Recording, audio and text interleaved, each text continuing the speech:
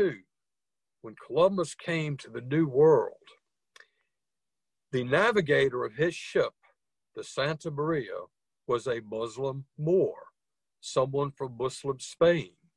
And the captains of both the Nina and the Pinto were Muslim Moors.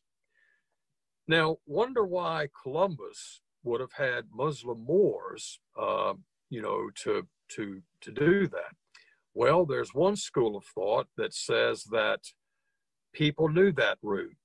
And there are 5 Arabic texts that describe a visit to the New World at least 500 years before Columbus. 3 have ships starting from Lisbon in Portugal, which in 1000 A.D.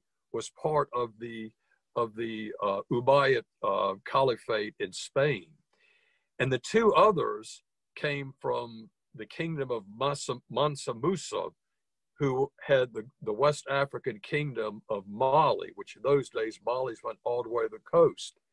Now, the question happens as well, did they know what was there?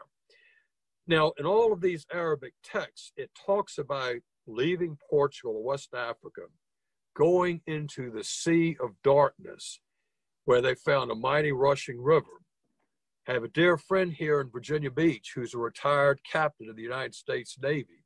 When I showed him those Arabic texts, he said, "Sel, that is exactly what the Gulf Stream looks like in the Atlantic Ocean. Nobody could have written that unless they saw it." And he said, furthermore, in those days, you could have pushed a boat out of the Straits of Gibraltar. The Gulf Stream current would have picked it up and carried it right to the Caribbean. So what that means is that they're Arabic texts, but that there were visitors. I'm aware of Native American tribes on the East Coast in the Iroquois Federation that talk about the visit of people who are darker than us. That's what they said. So who knows? Who knows? But it is interesting to me that Columbus sought to get Muslim Moors to do that.